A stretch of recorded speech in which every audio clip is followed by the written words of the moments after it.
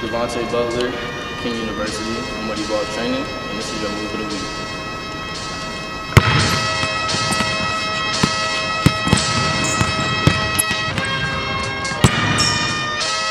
Alright, so for this week's move, we're going to go with a hesitation, go to the other hand, stop, behind the back, into an in and out crossover.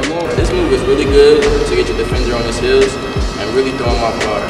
So for fast break, your defender, he'll be backpedaling, he'll be hesitating, jabbing at you, trying to see what you're going to do. So when you throw it to this stop, he'll come up as if you're getting ready to shoot. The in and out crossover will blow by him to the rim for the easy layup. So we're gonna throw it here, stop, or and out cross, to the basket to whatever finish that you want.